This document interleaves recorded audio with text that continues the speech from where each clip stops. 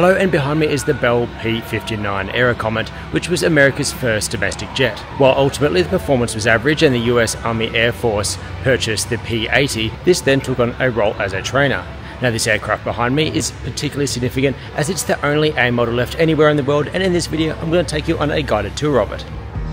I'm Paul Stewart and I make videos about planes. This includes reviews on board flights from around the world and guided tours around interesting aircraft in museums just like this one. If you're into these types of videos, then please check out my channel and subscribe. And a massive thanks to the Marchfield Air Museum in Riverside, California for letting me get up close and inside this incredible piece of aviation history. They've got a great range of aircraft on display and well worth a visit. Now let's start with some background information. The story begins with the Bell XP-59, which had a slight wing sweep and a contra-rotating twin prop in a pusher configuration and powered by a 12-cylinder piston engine. Then in 1941, United States Army Air Force Major General Henry Arnold visited the United Kingdom and was shown their top-secret jet engine under development. He asked for the blueprints, which were provided, and he returned to the US with plans to build both a jet engine and a jet fighter. They were desperate to catch up with the British, who had their jet-powered Gloster Meteor and the Gloster E.28/39, which is an aircraft name that only an engineer could come up with. The Heinkel HE-178 was the world's first jet aircraft and first flew in 1939, and while it was incredibly fast, it only had a combat time of 10 minutes, which was impractical. Here's a replica on display at the Planes of Fame Museum in California as well. And we have the Heinkel HE-280, the world's first jet fighter flying in 1940. The USA needed to catch up and remember that the Brits sold the USSR their Rolls-Royce Nene turbojet engine as long as they promised not to use it for military purposes, and we know how that went. Bell signed a contract on the 30th of September 1941 to build this brand new jet. To ensure secrecy, they called the project the XP-59A, hoping that any spies would assume it was associated with the propeller-driven fighter I just mentioned. That program was covertly cancelled and the jet program essentially replaced it. The engine itself was called the Type IA Supercharger, again to trick spies into thinking that it was just an upgrade for an existing piston engine. And the trickery continued with the testing where they would attach fake propellers to the prototype whenever it was out of the high security design facility. Both the engine and the aircraft were designed at the same time, which made the job more complicated as they weren't 100% sure of its size nor power, so they went with a conservative design. The first XP-59A prototype was fitted with the General Electric IA turbojet, which was essentially assembled under license version of the British Power Jets W1, also known as the Whittle W1. The next batch of YP-59As were fitted with a General Electric I-16, which was later called the J-31. While it ultimately wasn't a successful fighter and never fired a shot in anger during World War II, it was an important step forward as it allowed engineers to learn from its mistakes and provide information about the maintenance and care of jet-powered aircraft. The prototype was assembled on the second floor of a factory, but it was too big to fit in an elevator, so they had to break a hole in the wall to remove it and send it for the test flights. It seemed like poor planning, but again, no expense was taken to ensure top secrecy. The first flight officially took place in October 1942, only 13 months after the contract had been signed, which was an incredible achievement, and also highlights how keen the US military were to get their first jet into the sky. But right from the start, it didn't perform well. The engines were heavy, not powerful enough, and the blades would often overheat and break off, causing catastrophic damage. The third YP-59 was sent to the UK in exchange for a Gloster Meteor. It was rarely flown due to the unfamiliarity with it, and the handling was considered to be pretty poor. Like many jets of that era, the throttle up was quite slow, so that, in addition to the lack of power overall, made takeoff unacceptably long and landing quite dangerous. But it did establish a new unofficial altitude record of 47,600 feet, so credit where it's due. Most of the P-59s went on to be used as trainers for both pilots and ground crew. A small number were later modified and used as drone directors and manned target aircraft themselves. Now you know the story behind it, let's check out this incredible example. Looking at the nose, and what's interesting is that the engine air intakes were on the side of the fuselage, unlike many other early jets that had them positioned right at the front in the nose. While this did widen the fuselage, it allowed the cockpit to sit lower, unlike the F-86, for example, where the pilot is sitting up high and above the air intake tunnel. This did improve their visibility, but did increase the overall size of the frontal section. Of interest, the MiG-15 split the air into two tunnels that moved to the side of the pilot, hence why their pilot sits much lower in the fuselage. While the large nose would have provided room for radar, which is why many later jets moved the air intakes to the sides, the priority here was the gun. There's three 50 cal M2 Browning machine guns with 200 rounds, and the large barrel is a 37mm M10 autocannon with 44 rounds of ammo. Unfortunately, the vibrations from the engines and poor stability in flight made these weapons almost unusable. Down here on the starboard side is the position where the rounds were installed, and down here is where the autocannon shells would have been expelled below the engine intake. Next, we'll look at the electrically retracted landing gear, which was also novel for the time. Prop fighters were tail draggers, which had the added benefit of angling the props upwards and increasing the ground clearance, but the problem was that the pilot's view was also upwards and away from any potential obstacle on the ground. This had a tricycle layout, which meant that the nose wheel could be steered and the general handling was superior on the ground, hence why almost everyone uses that design ever since.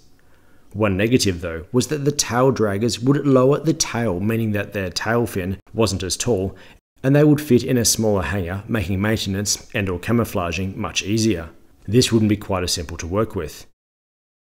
The main landing gear was positioned underneath the wings, ensuring a wide track to provide good stability on the ground and leave the fuselage free for the two engines, as the older turbojets were fairly wide, and we'll look at those shortly. These gears would fold up laterally via electric motors.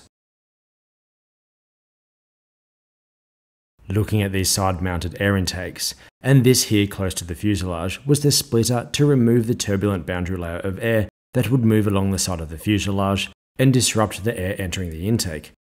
This structure straight ahead was covering the engine accessories, which are the extra systems such as the electrics and fuel management, etc. Here's a photo of the core of the turbojet, and here's a photo again with the accessories included, so this is what that structure was covering.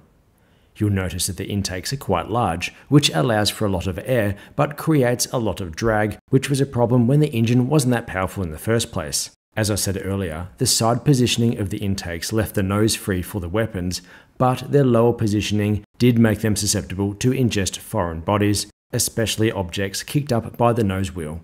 Moving further back, and while the engines weren't in underwing pods like the German ME-262, two General Electric J31 GE3 turbojets were used in this model, and they were the first American jet engine produced in high quantities. They produced 1,650 pounds of thrust each, pushing it to a top speed of 413 miles per hour and up to 46,200 feet. As aircraft were getting heavier, lift devices were needed, and this came with fabric covered initially, but later replaced with aluminium and electrically operated flaps. Electric systems were seen as less complicated, there were less failure points, and lighter than hydraulic systems, hence why we saw them used mostly in the B-29, which only had a single hydraulic system for the landing gear brakes.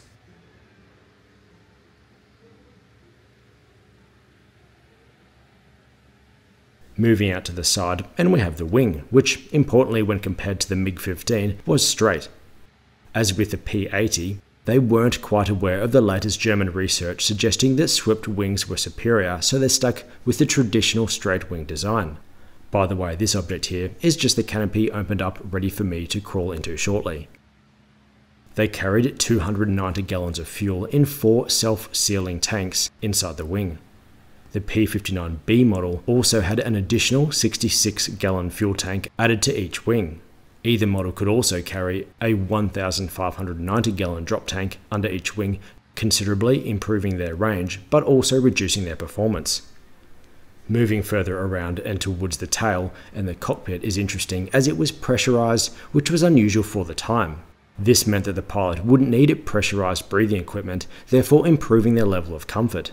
But the visibility was poor as they sat low in the fuselage, and then there was this higher section of the fuselage sitting just behind them. I contrast this with a bubble canopy seen in other jets. In addition to the weapons in the nose I mentioned earlier, this could also carry 8 60-pound rockets or 2 1,000-pound bombs or a single Mark 65 bomb. Now looking at the tail, and as I mentioned earlier, they were limited in the total height by the landing gear, which was no longer a tail dragger configuration. Something like a DC-3 could have a tall tail as the whole tail end would sit low on the ground. I contrast this with the Super Constellation tail, which was sitting much higher, again because of the tricycle landing gear, so they had to spread the tail surface over 3 smaller sections to allow it to fit inside hangars. But I digress, and I think I just wanted to show this stunning footage of a Super Connie which still flies in Australia today. The horizontal section was lifted up above the jet exhaust to protect them from the heat, as remember, the control surfaces were fabric. There's also somewhat of a ventral fin added here to later models to improve lateral stability, and a fairly large rudder to help maintain control during asymmetric thrust from an engine out. While jet engines now are incredibly reliable, back during their formative years they were pretty troublesome. If you enjoyed this type of video and can afford to help out, please consider becoming a channel member. There's no perks yet, but you'll be helping me keep making these videos. But if you can't afford it, then that's fine, but please give the video a thumbs up because that's totally free. It's interesting to see the pitot head positioned up here, as the idea was that it will be less affected by turbulence from other parts of the aircraft structure. And here is the serial number 422614. This aircraft was accepted from Bell on September 25, 1944 and was assigned to the 412th Fighter Group at Muroc Army Airfield. In November 1945, it was transferred to March Field, where it was retired 5 months later. It was used as an instructional airframe at Santa Maria and then put into storage at Edwards Air Force Base. In 1980, it returned to March Field in parts, and an incredible group of volunteers, and initially members of the 452nd Air Refueling Wing, pieced it all back together. This is the only A model left anywhere in the world, and a real credit to the team here and well worth visiting.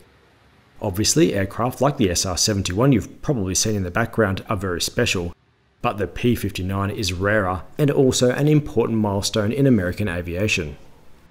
Let's check out this cockpit for a single crew member.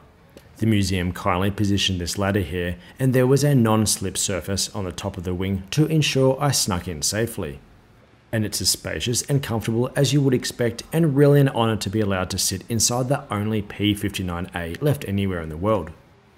One major change for the pilots with jet engines was a much slower engine response. In fact, the B-47 could take 20 seconds from idle to full RPM, so they'd come into land at medium throttle in case a go-around was required. The problem was that too much thrust was developed doing that, so they wouldn't slow down, so they'd release a drogue parachute while descending and lower the landing gear well before touchdown. Check out my guided tour video around the B-47 for more information on that. Now, sorry to digress, but it's a fascinating fact, and back to the P-59.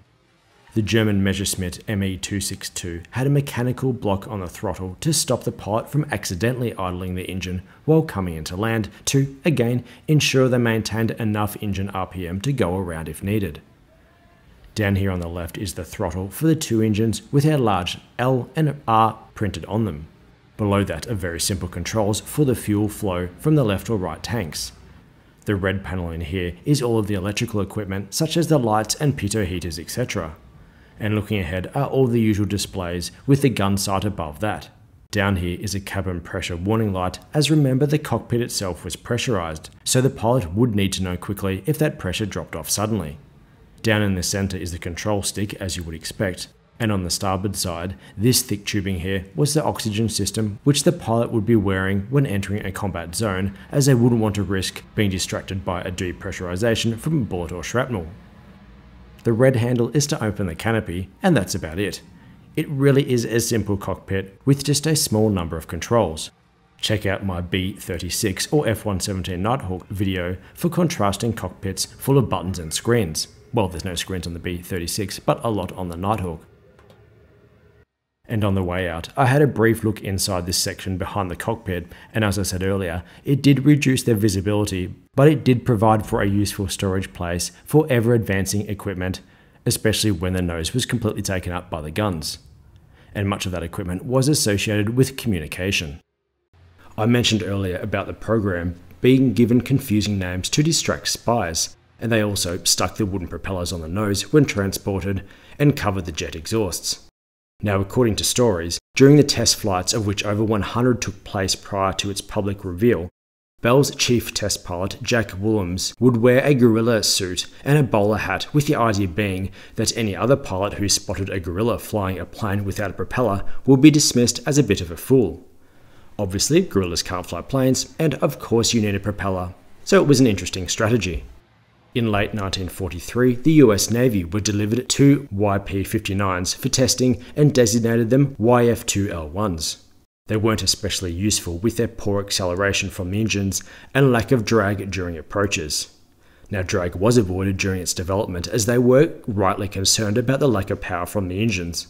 3 more P-59Bs were transferred to the Navy and used for training pilots and ground crew. Their first jet to take off and land on an aircraft carrier was the McDonnell F-1H Phantom. 5 P-59s were modified to include an additional open-air cockpit fitted in the nose with a small windscreen which replaced the armament bay. The guide here was to record important flight data, while the pilot could be free to just fly the plane, which again was quite a challenge as no one was familiar with the unique challenges of jet engines, especially the very slow throttle up, unlike prop engines that were very responsive. Another under-recognised fact about the P-59 is that Bell actually started work on a single XP-59B, which was powered by a single GE I-16 turbojet positioned in the rear fuselage. There was an exhaust in the tail and air intakes in the wing roots. But they were too busy with other projects, so the Air Force gave the drawings to Lockheed to continue their work, and that was probably moulded into the P-80, which was America's first jet fighter, which went into large-scale production. So again, while the P-59 itself wasn't a successful fighter, lessons learned were able to contribute to other American jets. Check out my guided tour video around the P-80, which I just mentioned. I look around an example on display at the National Museum of the USAF in Dayton. Please check out my channel for many other similar videos, and thanks for watching.